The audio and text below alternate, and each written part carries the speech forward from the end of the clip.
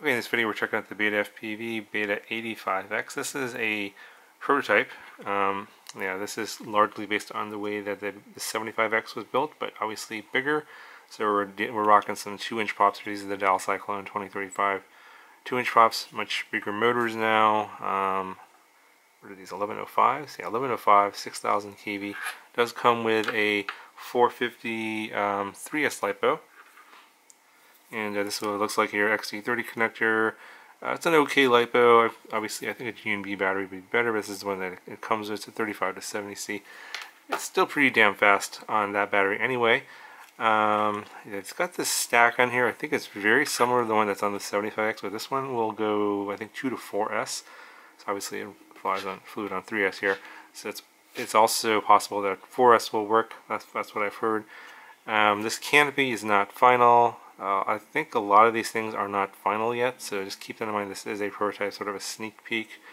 Now they're rocking a EOS 2 camera here from Caddx. It's the 4.3 version. I think it's a PAL version as well. I don't know if this is going to be one of the final versions, or possibly they're going to be replacing this completely with a Caddx Turtle for HD recording. That was unclear to me as to when I was speaking with the guys at BetaFPV. It's possible they're going to have two versions of this, one with the EOS 2 and another version as an HD version with the Caddx Turtle. So they're still working that out. I'm supposedly going to be getting the HD version at some point later, but they're still that's still in development. So what you might be seeing here is obviously very preliminary and may not be the final version. And the other thing is that the tune on here also is probably definitely not going to be the final version, because they still need to work on the washout issues on this. You'll see that in the flight demo.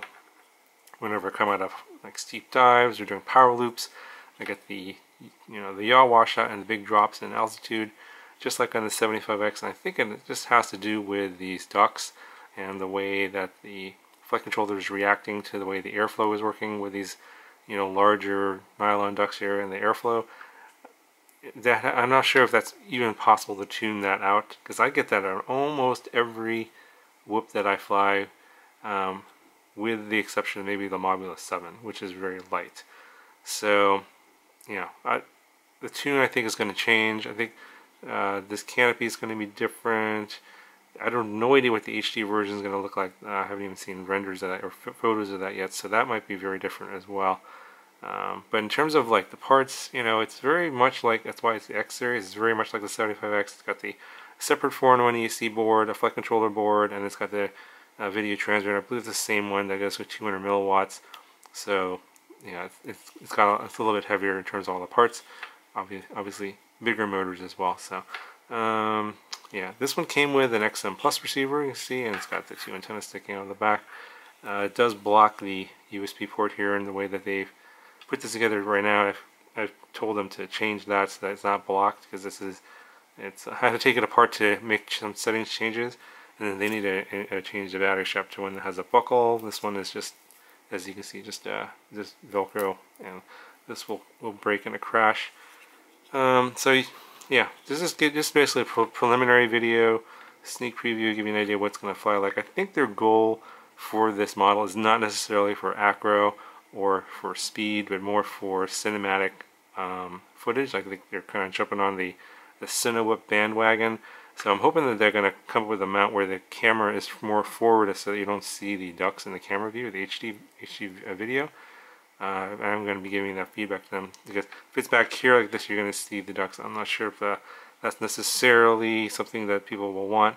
But yeah, if they could deal with the vibration issues and get some smooth cinematic video, HD video, then I think that might be a pretty good use for this. It's for 2-inch, it's fairly, well, I think it's going to be fairly lightweight for something that's going to be carrying around a Caddx Turtle. So we'll have to see what kind of mounting solutions they come up with. I think that's still in development, but hopefully the camera will be up here somewhere and no props in the view of the video.